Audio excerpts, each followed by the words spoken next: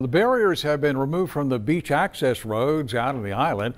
Of course, vehicles banned from city and county beaches over the holiday weekend in an effort to reduce the current spike in coronavirus cases.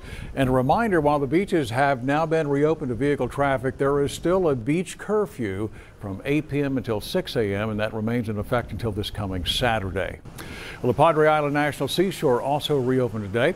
It was closed again for the holiday weekend, but as you can see, some folks turned out to enjoy the weather today, and we spoke with some out-of-towners who say they were happy to be there.